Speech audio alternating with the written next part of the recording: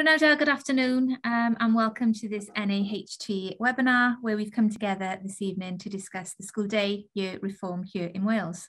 My name is Laura Tams and I'm the organiser here at NAHT Cymru and I'll be facilitating this evening's event. Firstly, can I take this opportunity to thank you so much for attending this evening and wishing you all a very happy St David's Day. I'm delighted to welcome you all this evening to this broadcast where we also are joined by Karina Hansen, our NAHT President, and Laura Dole, our Director here at NAHT. We're also extending a warm welcome to Welsh Government officials who are here this evening to observe and to hear your comments on the reform. We are recording this evening's broadcast, so if you would rather not have your image, then can I ask that you turn your camera off? We do appreciate you sharing and commenting on our events on social media, but I would ask that do not post any photos at this point. During these challenging times, it is lovely to all come together and share our personal views. They can empower people, but also we're just mindful of the community, that they stay within the community of the audience. So thank you for your understanding there. The chat function is available and I would say please use this. I will be checking that throughout the evening, and time permitting we may also have a few polls. So without further ado, I'm going to pass you over to Laura Dole, our Director, NAHT Cymru, to officially open this evening's broadcast. Thank you. Thanks, Laura, and can I also extend my thanks to everybody for joining this evening, and of course many thanks to those Welsh Government officials who have dialed in to listen to our views and suggestions. So the aim of today's webinar is to give members the opportunity to share their thoughts on proposals for school day and school year reform. You will have seen the commitment between Labour and Plaid Cymru to look at these issues under the cooperation agreement. As it stands, 13 schools are currently taking part in a pilot programme of extending the school day by 1 hour. And the Welsh Government has commissioned Beaufort Research to carry out a survey of the profession about possible changes to the academic year.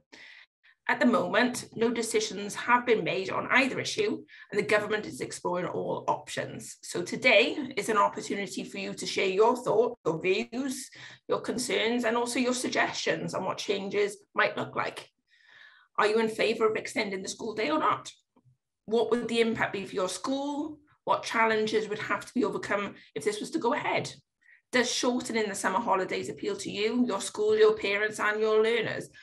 Would having fixed inset days, for example, across local authorities make sense? Or would removing those flexibilities from schools throw up a host of challenges? NAHT Cymru has already raised concerns about the timing of such proposals, with such a huge reform agenda already underway, and in some cases taking its toll on the profession, while changing the length of the school day now. What do we need to look at school reviews? Do we need to look at review of the school year right now? While we continue to question the evidence base for looking at such reforms, it's important to hear from you directly to ensure that we are accurately reflecting your views on discussions with government. So I think what we're going to do is throw it open to questions or anybody that would like to give their views, firstly on school day and then school year reform. But before I take any additional questions, I've just noticed our president, Karina Hansen, has been able to join us. Welcome, Karina. Not to put you on the spot immediately, but would it be okay to hand over to you to just give some initial thoughts and reflections on the possible changes to the school day and school year? Yeah, no problem. Thanks, Laura. Yeah, so when this was first proposed, we looked at the initial proposal, which was all around the school year, I believe, wasn't it, when we first had a look at it? And I don't think we had any objections to that in terms of assessing what the feeling was in terms of schools and the public. I think that there was a piece of work that was going to be carried out around looking at what that might look like. And I don't think we had any objection to that.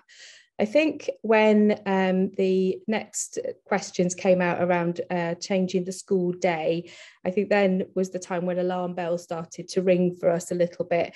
Again, no objection to looking at it. I think that's something we're open to assessing and seeing what the feeling is out there. But I think the alarm bells for us are ringing around the pilot that's been going on in terms of cost. You know, we're in a very difficult situation across Wales at the moment where funding has been an issue for quite a number of years. And I think one of our key questions was whether this was the best way forward in terms of value for money for our education system, in terms of all of the change that's going on at the moment. Laura's just outlined that we're going through such a huge time of change. It feels like change upon change upon change at the moment, and we're not being allowed to you know, assess where we are and decide what we need to do next. You know, I can see all the arguments for changing the school day. I get that, but I think in terms of how that will work in reality, with you know, actually being able to do that in every school in Wales, I'm not sure that's a doable thing. But as Laura has said, you know, we're not really here to make those decisions. We need to work on behalf of our members and decide what our policy is regarding this after we've spoken to you as members. So it'd be interesting to see what people's feelings are. I think in terms of where we were, our initial feelings were, oh goodness, this doesn't seem like a really great idea in terms of funding and what else could be better spent. You know, we're educators first and foremost, and it feels a little bit like a babysitting service that we're offering, extending the school day for some. I think there's an element to that. So, you know, if we could see the good of it, the benefit of it, I think it's a great way to go forward. If it is us filling in for other services, I'm not quite sure that is the way forward, because there are lots and lots of other services out there that we could be treading on toes of. You know, there are wider systems there that take on these after school and extended day services that could well be put out of business by schools providing that service further forward. So yeah, we'd be really interested to hear what your thoughts are before we sort of set our policy and our way forward on your behalf. Thanks, Karina. I'm going to throw it open, first of all, to a discussion around extending the school day. So we know that the pilot scheme is taking place at the moment, and it's a relatively small sample of schools. Of course, the offer was extended to schools across Wales to volunteer to take part. And be very interested to hear from members on this call as to why any of you may not have decided to take part. Was it a timing issue? Was it a staff issue? Was it a resource issue? I'm really keen to hear your views. And before I start putting members completely on the spot, which I don't want to do, I'd really welcome somebody to put their hand up and get the ball rolling. I can see some familiar faces. I know you're not all backwards and coming forwards. So,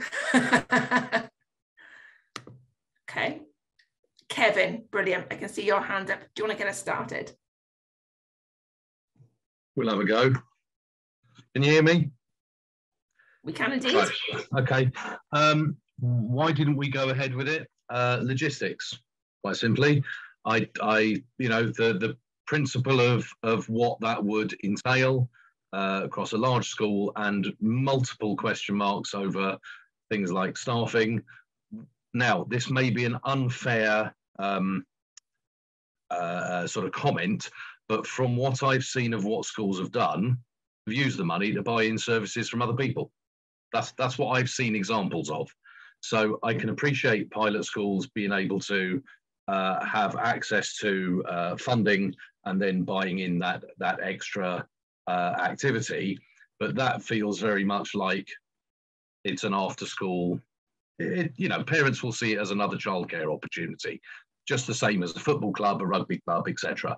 So the timing of this was like, there's no way we had the time to sort of wrestle with those sorts of things, and frankly, so that wasn't even on the cards.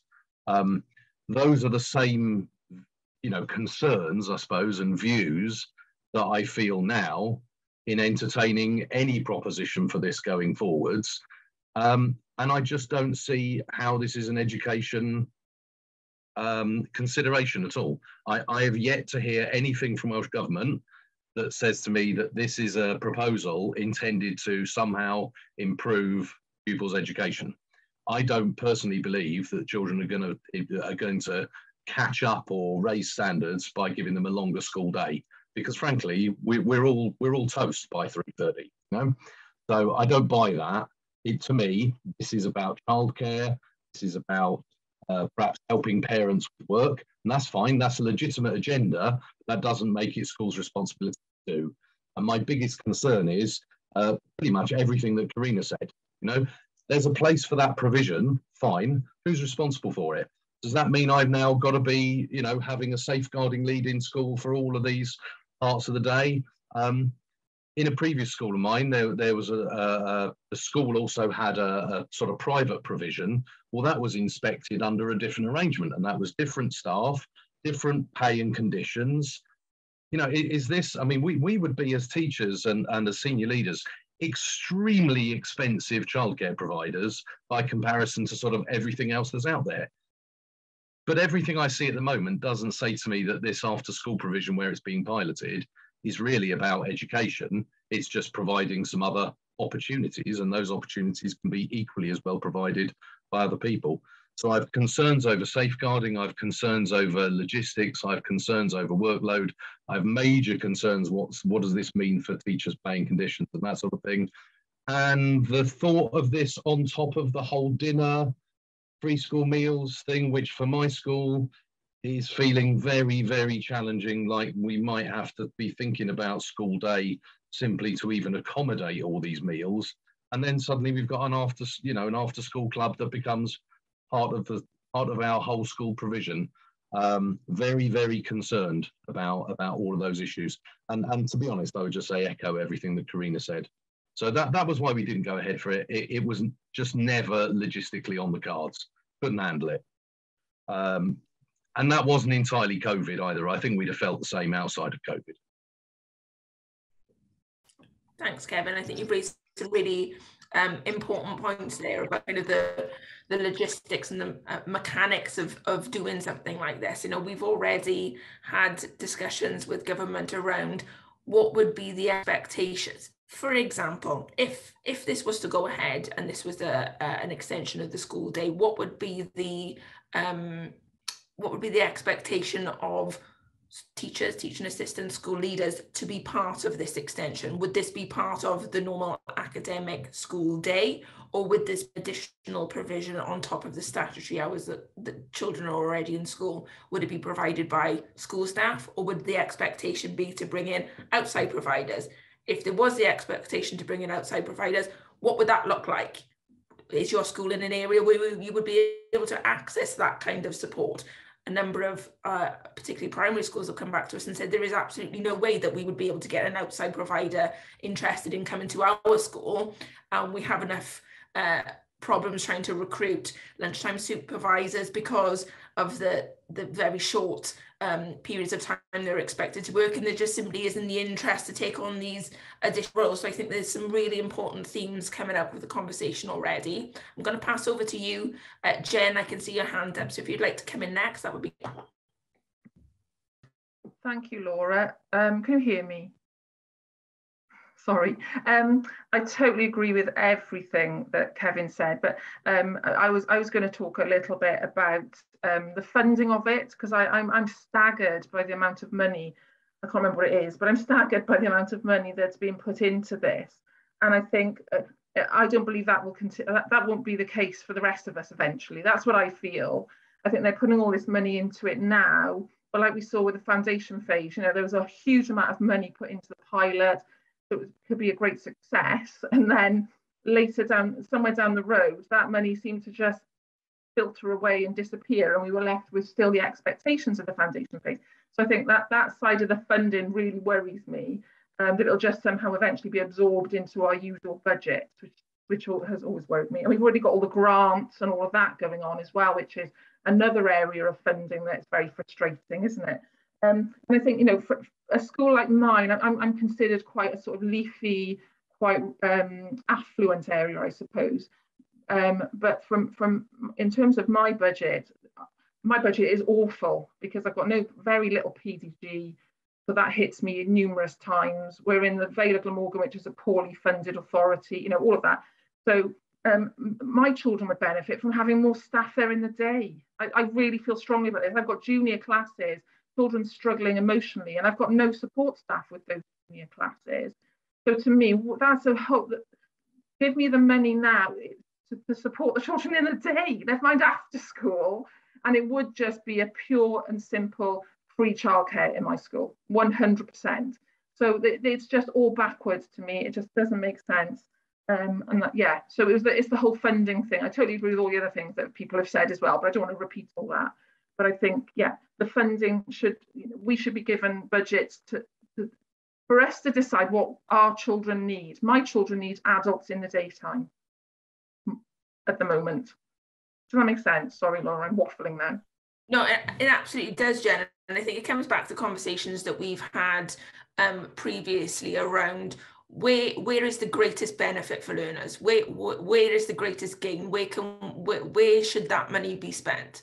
And we've the opinion, we've had conversations around this, we've spoken to government, and you know, there's a lot of academic research out there that says that it's quality teaching for the time that these learners are in the classroom that makes the absolute difference. That is what makes a difference to children and young people.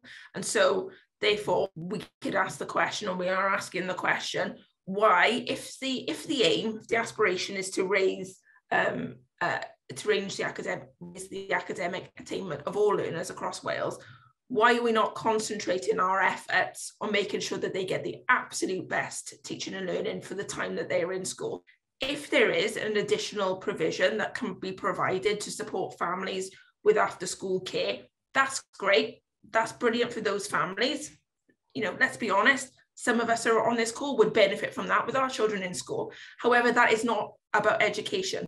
That's something separate, that's something different. I think that's a really important distinction to be made, and a question that we kind of keep coming back to conversations with government on, which is, what do we want to achieve by this? What is the aim of extending the school day? Is it support for parents and families? Great, that's fine, but that's not the responsibility necessarily of schools.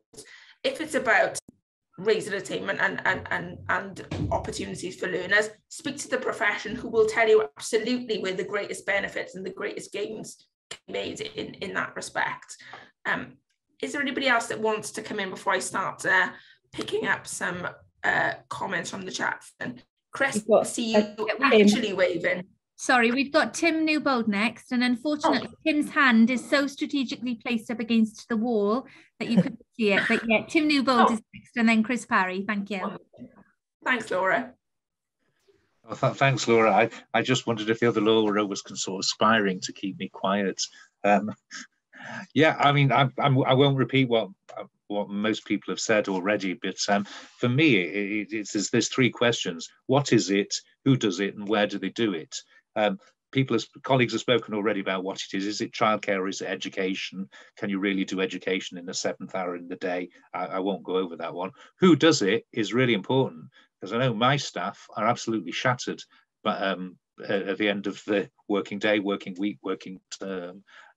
So you're going to have to bring people in, and in which case, where do they do it? Because in my school, the teachers are preparing the next day's lessons in the classrooms, and those that aren't are running their free after school clubs in the hall or on the playground. So where are you going to do this in the school building? And the last thing is, of course, I think it was Michelle in the chat just now has stolen my last point about the discipline. You know, who's going to handle the discipline? Because outside providers won't be able to do that.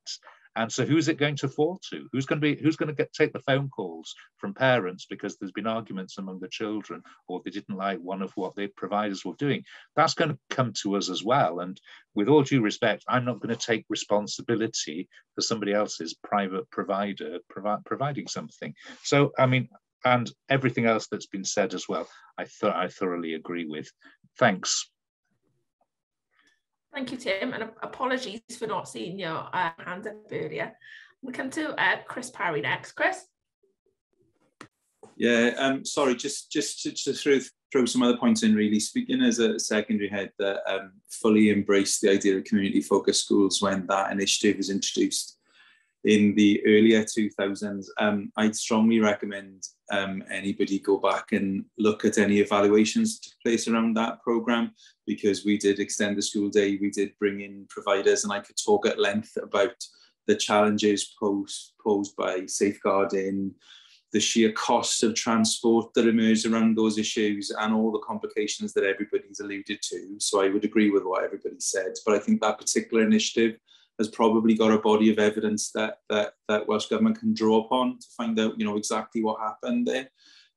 However, I would also kind of throw in from a secondary point of view that, look, in secondary schools for many, many years now, there's been an extension to the school day that hasn't probably been recognised. In fact, there's an expectation from parents and the community, and probably like a pressure put on teaching staff from senior leadership teams as well, about the delivery of better and better exam results at all points. So, I know for a fact that teachers in my school will start delivering after school revision sessions pretty much from October as we begin to get ready for the winter exam sets. Now, that work that's undertaken is not recognised and not often remunerated. On occasion, you'll have LAs that will put some funding in to pay for some revision that takes place during holidays. But the work that typically takes place after school is just organised by teachers and arranged themselves. So I would still be very wary about any changes to paying conditions around this issue. But I'm presuming that after the pilot, and if people go back as well and reevaluate the community-focused school programme, there is going to be a body of evidence that emerges that I would feel duty-bound to examine to see if there are going to be any benefits for my teaching staff, because I do recognise the fact that quite often they work for very limited recognition and pay. So, it would be daft of me to say that that's something that I wouldn't look at. But I think that's a long way down the line, and I would be interested to see the outcome of the pilot first. That's great. Thanks very much, Chris. And I think it's important to touch on the fact that this is not our first time down this road. Schools have been through it before. There was significant evidence that was produced, and I know we've spoken at length about some of the challenges that the pilot at that time threw up for schools. I'm going to play devil's advocate for a second and kind of throw out to members. Okay, so say, for example, the Welsh Government looked at the pilot, carried out a consultation and decided that they wanted to extend an after-school provision across Wales. There wasn't an expectation for school staff to do it. What would that look like? What would schools need to do that? How would that even work? Would that work in practice? Is that something that would be completely beyond the realms of possibility? I think the reason I'm putting it up there is that we don't know what this might look like yet. This is an opportunity to raise any concerns around that now, or indeed any suggestions of how we could further advise government on what this would look like. I'm going to come to Karina, because I know it's something that we've spoken about, Karina, and we've wrestled with the what ifs, what are the possibilities. Do you just want to come in on that?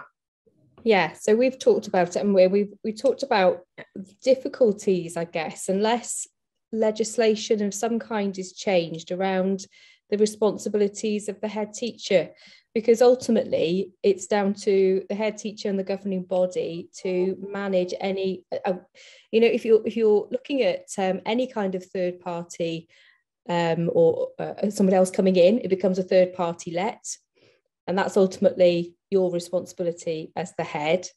There's also another issue that's I've actually had this come up today, where there is a school who is really trying to offer a wraparound care.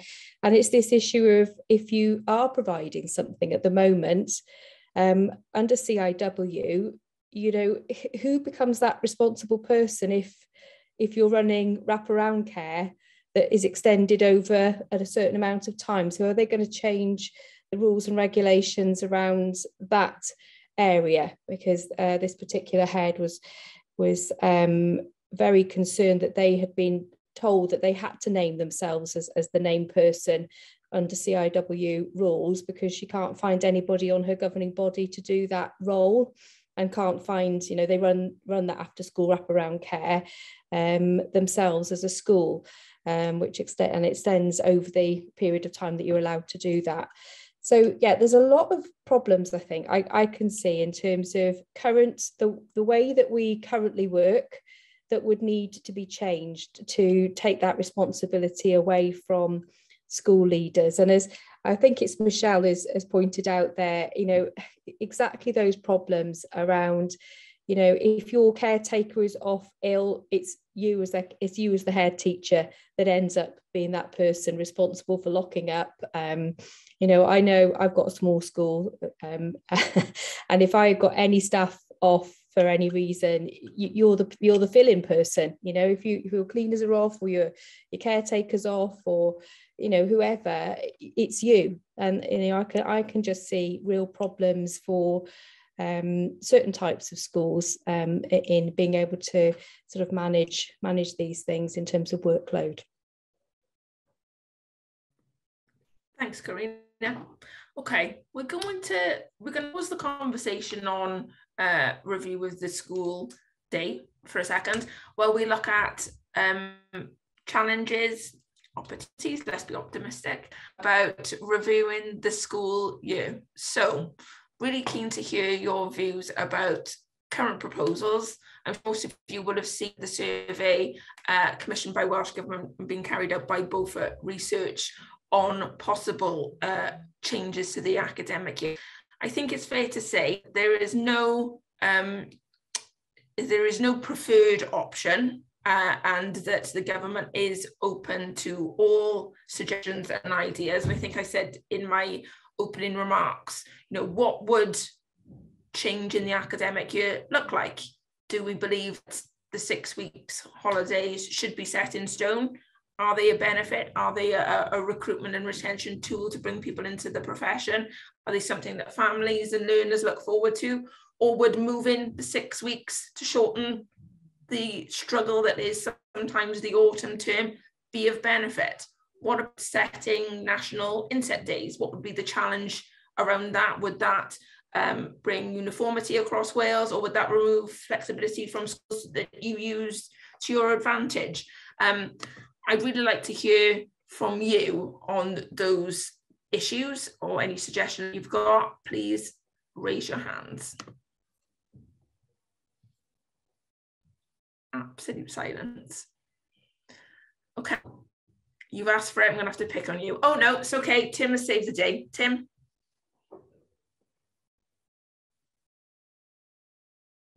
Got it.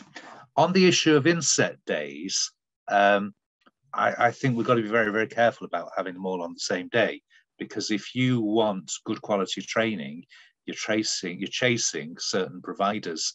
And if everybody's got the inset day, it's going to reduce the possibility of good quality training on those days. We do it by clusters in our authority. I don't know how others do it, but I would strongly oppose fixed inset days, because you just wouldn't be able to get the providers, because everyone would be chasing the same. I've always been in favour of looking at the school year, because my bugbear is the different lengths of the terms. I think we need to tackle, in the first instance, the issue of Easter. And Easter should fall wherever it falls, but the terms need to be equal lengths. So if there's a bank holiday weekend in the middle of a term, so be it. But don't create 3.5-week terms and 8-week terms, half terms, by going around Easter. So I think that's the starting point, is where we place Easter in the school calendar. Now, for the summer holidays, I think in a tiny minority. I personally will be very, very happy with a 4-week summer holiday and 2 weeks allocated elsewhere. But my colleagues at school would lynch me. Well, they wouldn't, they're very nice, but they are quite hostile to that, because some of them have a particular lifestyle. They work their socks off in term, doing 55, 60 hours a week. And some of them look forward to that big break, go away abroad for 4 or 5 weeks. Others will say to me, well, actually, we can't relax in a week's holiday or 2 weeks holiday because it's still going on in your head. The only time you get away is the longer holiday. So the compromise, I think, would be the 5-week summer, but we've got to start by looking at Easter. Thanks, Tim, and thanks for raising some really important points, particularly around the training provider for inset days, because I think that's something that's not been widely mentioned. So I think that's something for us certainly to take back to our conversations with government. I'm going to come to Michelle next, please. Michelle? Hi, Laura. I won't put my camera on for obvious reasons. I agree with Tim totally there, and I was just writing in the chat again, just to re-emphasise the point that quite a lot of teachers and senior leaders and those in my position who have pretty much full class responsibility as well as their head teacher role, pretty much work through most of the holidays of the year. And only when it comes to the summer do they get any semblance of break, because even in the summer holiday, there's a whole sort of raft of work that gets done in terms of clear up, reset for September. And so, you know, you're lucky if you get a week, a complete week or 2 weeks, then in amongst that 6-week break. So I have completed the survey and I have strongly emphasised that workload needs looking at before the school year is altered. I think it needs to go one step before the other, because otherwise I feel we may lose more staff again if that happens without workload being looked at first. I know we're sometimes our own worst enemies, because for very good reasons we want to do the best that we can by the children, but there is never an end point to the work.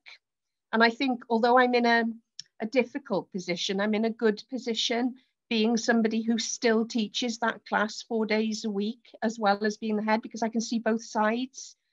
And I really do think we need to look at how we control workload, and in primary education particularly, people's weekly workload. It's very, very heavy in primary because you have those children the following day. So unlike a secondary teacher who may not see the class for a week, every single piece of work has to be done for the following day. Those children need their feedback because they come back to you the following day. So that's what I was just writing in the chat, fully backing what Tim said there. Thanks, Laura.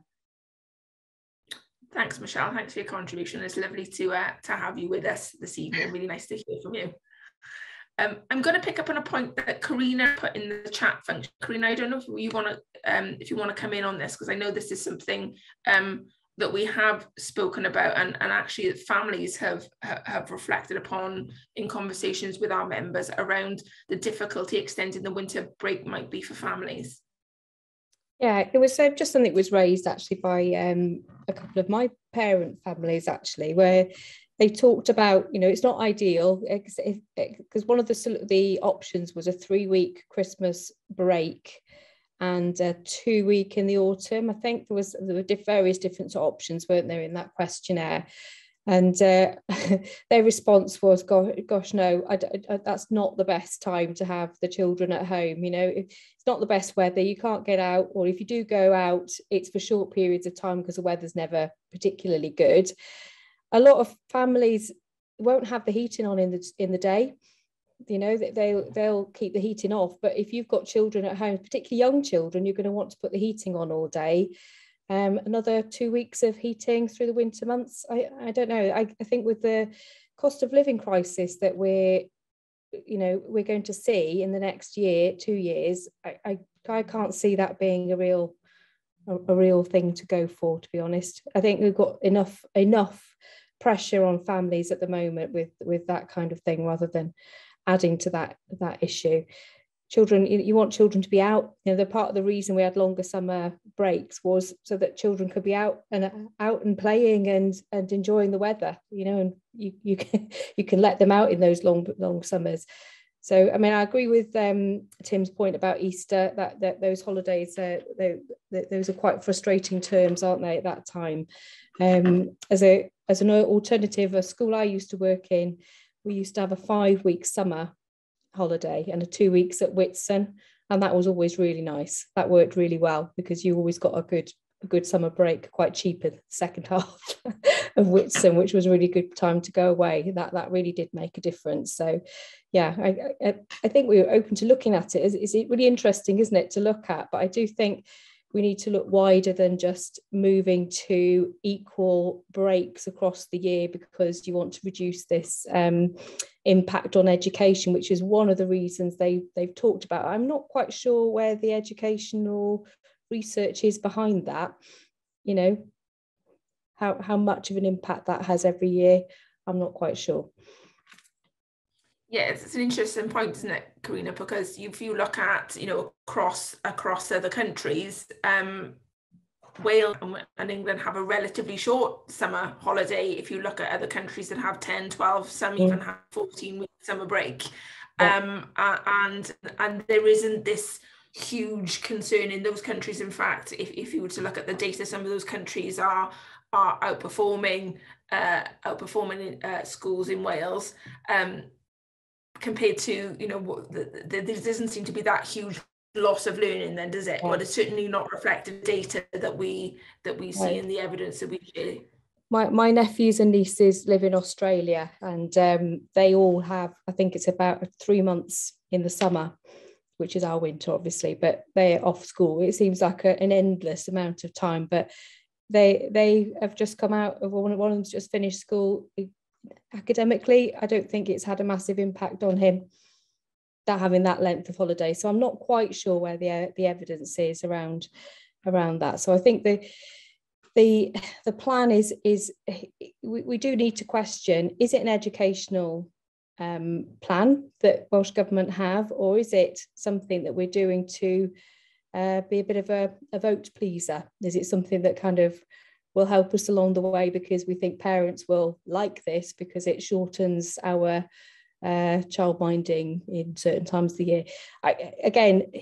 Those winter months, I just see that as being a real problem for families, because if you can't go out, like in the summer, if you can go to the beach or go on a walk or go to the park or wherever it is you want to go, it's free, it's cheap.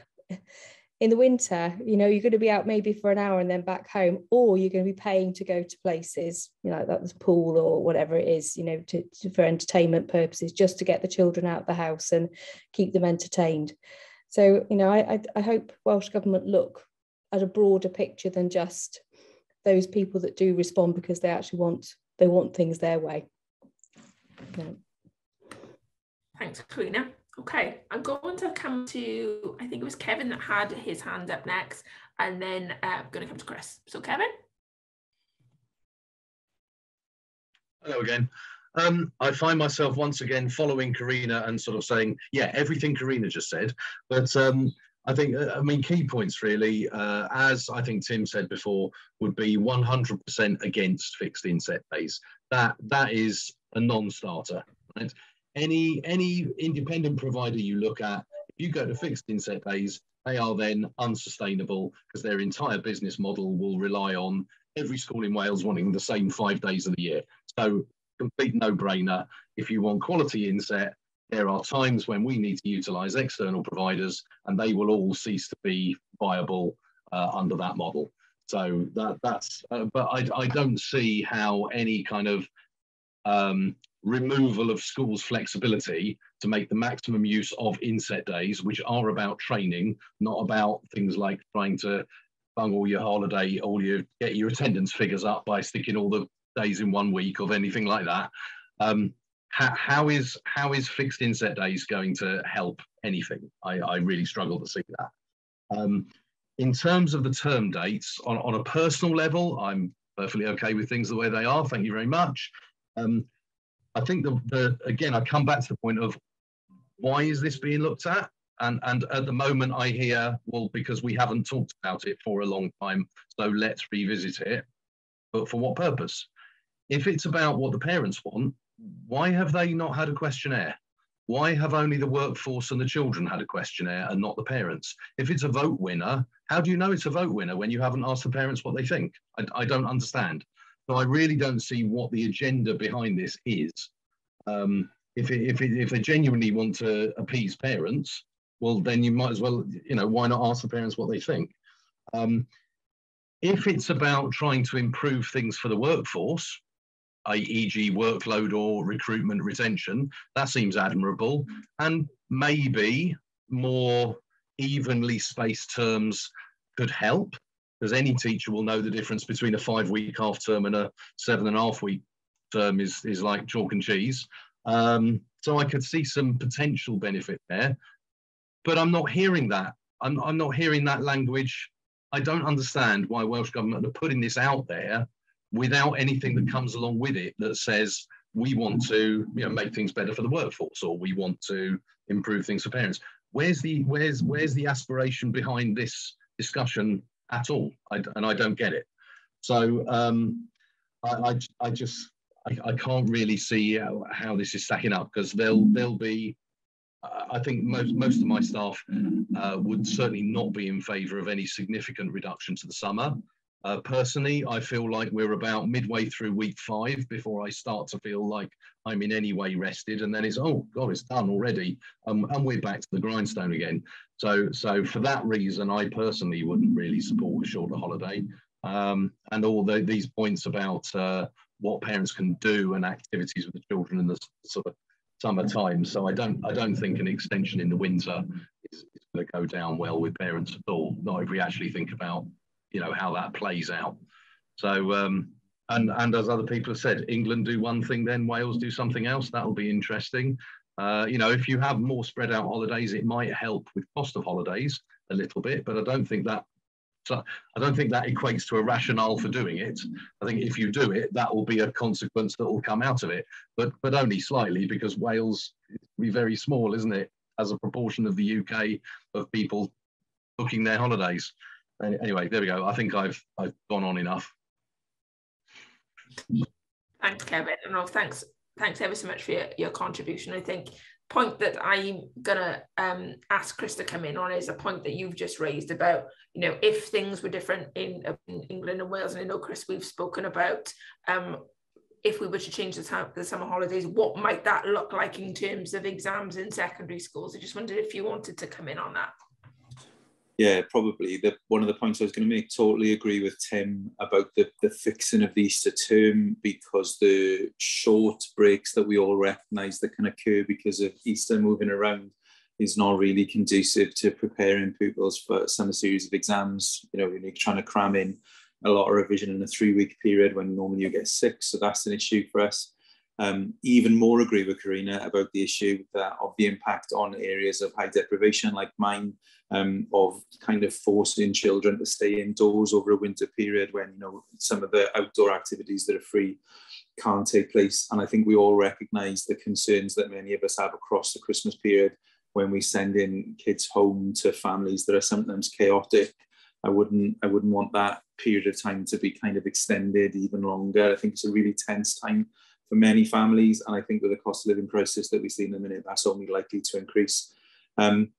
Around the exam issues, I think there are complications, not least about the fact that in secondary schools, head teachers work in the summer holidays anyway. Like I think my teaching staff are very much open to the fact that as teachers, they would look at changes to some of the holidays. Although I've reminded them of the fact that the 6 weeks holiday break is probably the only time that they don't work.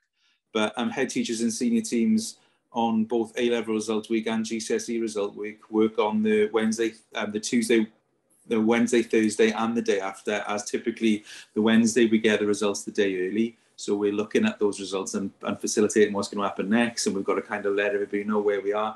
Thursday we run exam results day, and the Friday we're often kind of responding to questions about our analysis of our own exam results too.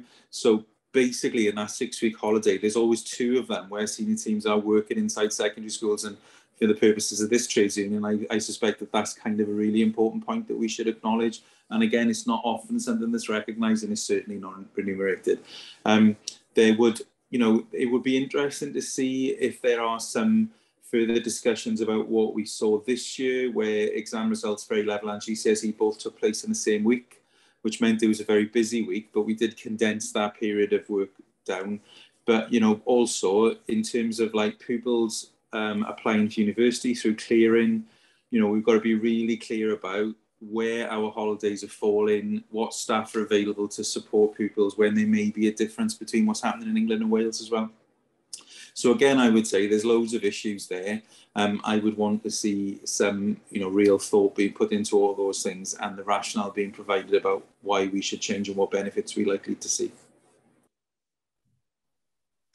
Thanks ever so much, Chris, for coming in on that. I think there's some, there's certainly a lot of comment and points to take forward for our future discussions with Welsh Government. I'm going to just give Karina an opportunity if she wants to come back in just before bringing the meeting to a close, and give anybody else an opportunity to put their hand up if they would like to before we finish. Karina? Yeah, just to say thank you, really. I think we had gut feelings about our response to the consultation from Welsh Government. I think you've put those together really nicely for us, and I think we ought to accept that there's lots of different views out there and lots of different ways that schools work. And I think one of the things that we're really keen not to do is to put a view across that actually cuts over the really hard work that we know lots of our colleagues are doing. Particularly, I mean, there's a big agenda at the moment around building community schools, and I think this is part of that.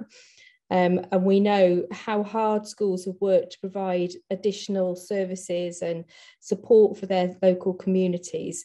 So we don't want to cut across that, and we don't want to be, sort of treading all over that amazing work that schools are doing. But at the same time, we've got to be really conscious and careful about how we approach this with Welsh Government in terms of, what our core business is as schools. We are educators, and that is our core business.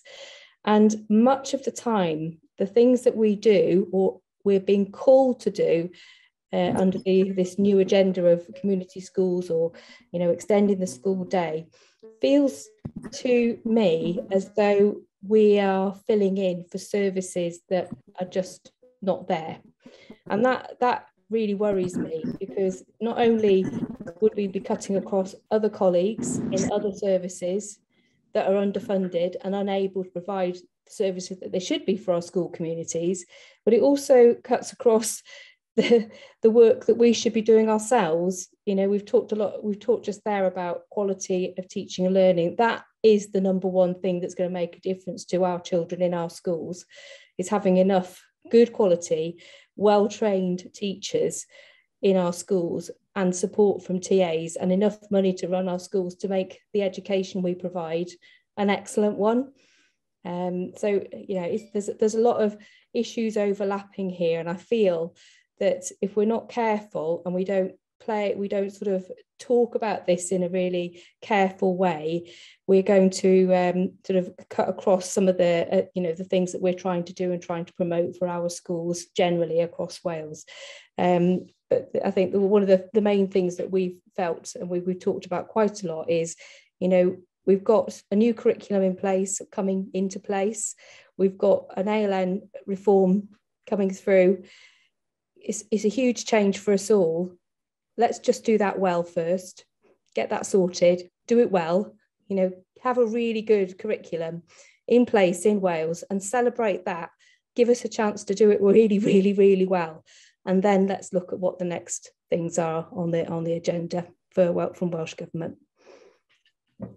Thanks, Karina. I think Karina perfectly summed up where we are with this discussion. This is the first of, I'm sure, what will be many discussions we have with our membership about the reform of the school day and school year agenda, please, as always, feel free to pick up the phone to us, drop us an email with your thoughts and suggestions. We will be sending out a survey to our members in the coming weeks on this issue, but of course are always keen to engage at a local level. If you're having a branch meeting and you would like NAHT officials to attend, please just keep in touch with us and let us know.